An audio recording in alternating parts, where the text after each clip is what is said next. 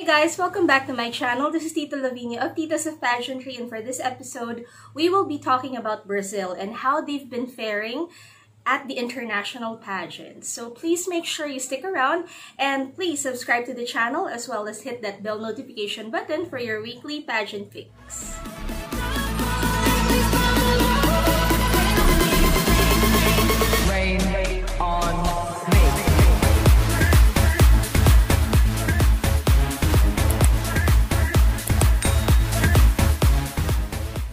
Hey guys, I hope that you're doing well. So for those of you who have asked me if I'm doing okay, and for those of you who have sent me well wishes and wishes for recovery, thank you so much for that. What I can say is that I am feeling a lot better these days. So yeah, let's go ahead and get this video started. I thought about doing a content for Brazil because just like Thailand, Brazil is one of my favorite countries when it comes to beauty pageants. Now, a lot of the times they make it into the semifinals, but they haven't actually won crowns, at least for Miss Universe, since 1968. So I think it's just fitting to talk about Brazil now because they recently crowned a representative at Miss Universe for the year 2020, who would probably compete not till 2021 because, as you know, the pandemic is still around us and a lot of the beauty pageants have been pushed back to 2021. So we have to wait and see because at least a couple of months ago, there was a screenshot of a letter sent by MUO to the national directors letting them know that they can appoint or hold a pageant as long as they pick a representative before November 1st. And a few nights ago, an online committee was formed in Brazil and they had a show, a very short show that was streamed online just to show the passing of the crown from Julia Horta, Miss Universe Brazil 2019, to another Julia Gama, who is 27 years old and who was also a representative of Brazil for Miss World 2014. Now, Julia Gama did really well at Miss World, so we're not dealing with someone new. We're not dealing with someone who has no idea how pageantry works because in 2014, Julia Gama actually finished top 11. And another feat for Julia Gama in 2014 was that she was one of the recipients of the Beauty with a Purpose Award alongside Kenya, India, and Guyana. So what is interesting about Julia Gama is that she is a little on the older side. As you know, in Miss Universe, they have lifted the age limit, so now we have someone who's 27. She is more experienced.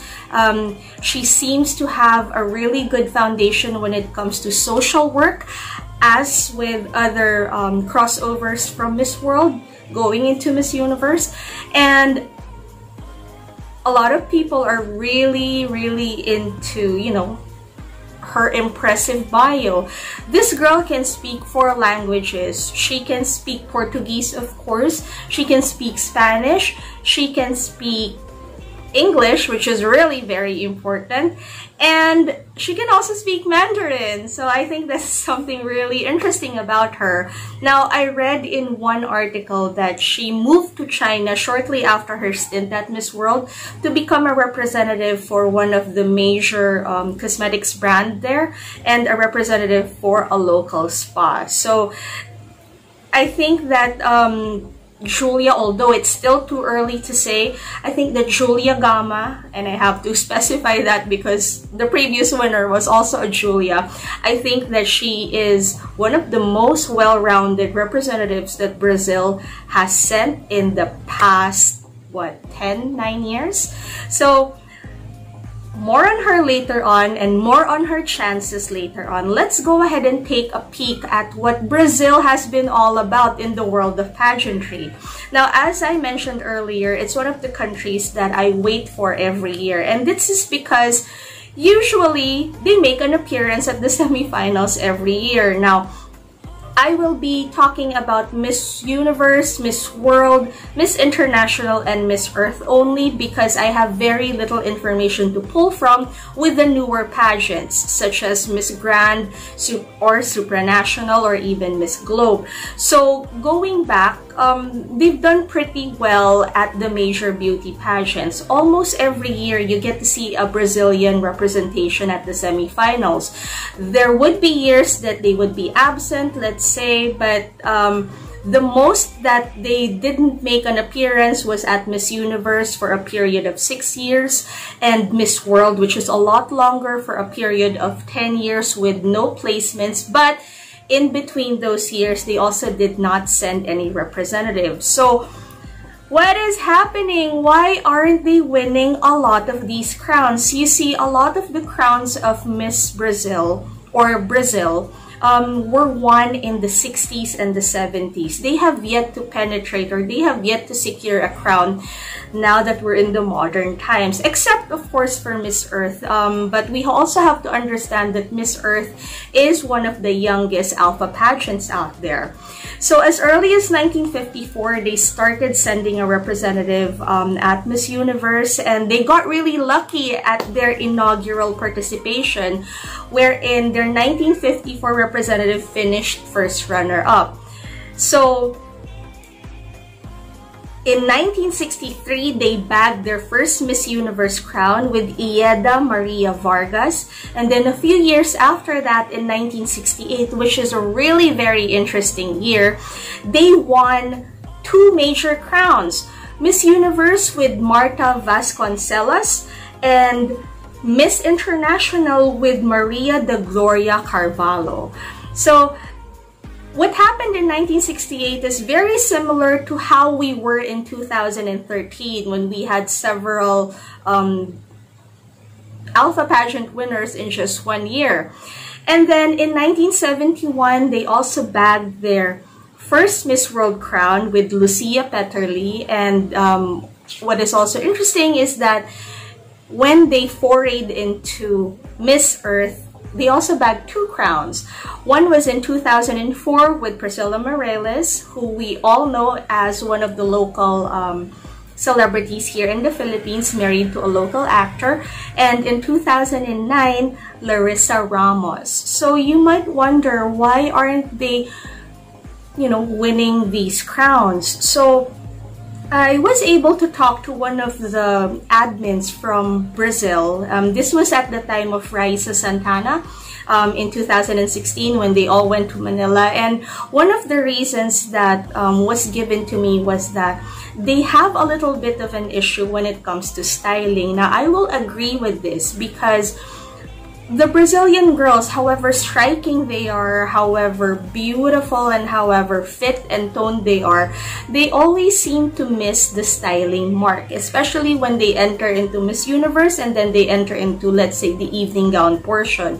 Now, I don't know if you will agree with me on this, but their styling overall, from the pre-pageant activities going into the finals with the evening gowns, the evening gown portion, it leans towards the more mature side. Now, I don't know if this is something that was discussed in Brazil. I don't know if they have like pageant fans like us who gets to be really intrusive when it comes to styling, but if they have been very consistent at placing since 2011, that issue is also quite consistent.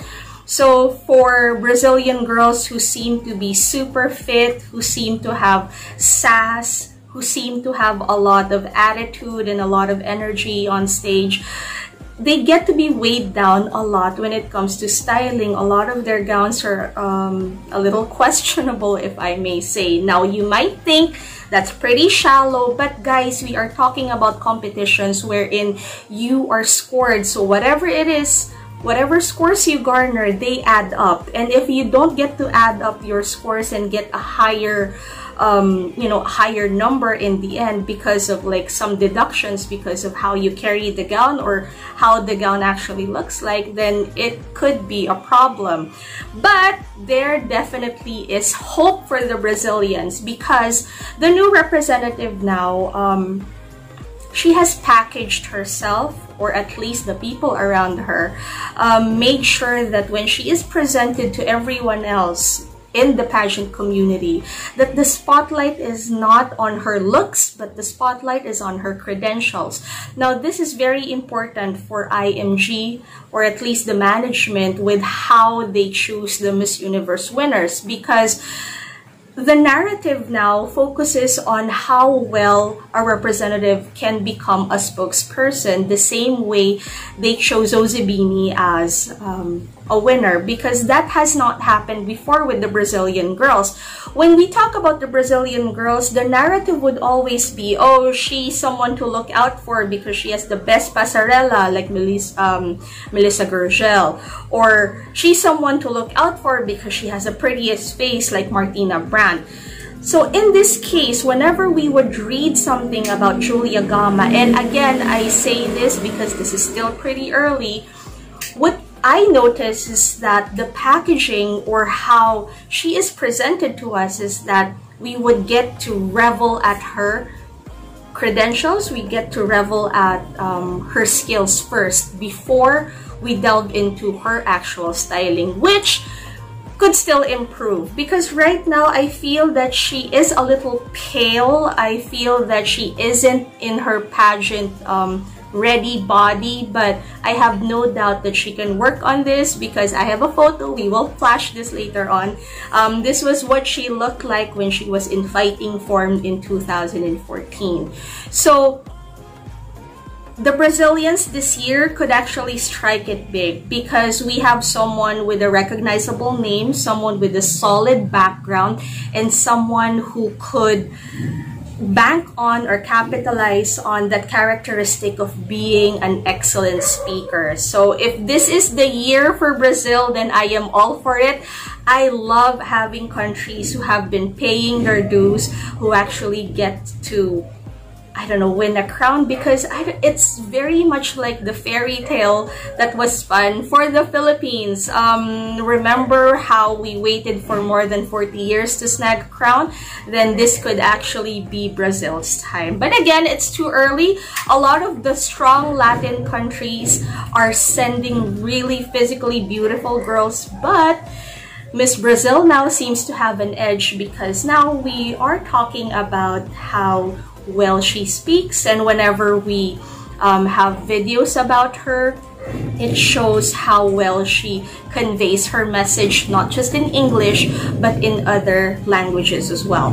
So yes guys, I know this is pretty short, but I have some things in store for you, so please wait for that. And yeah, if you have opinions about the new Miss Brazil, if you feel like she's going to do really well this year or next year for the Miss Universe edition, then please let me know, so that we can also check how our girls will fare. So yes, if you want to follow me on Lyka, please do so.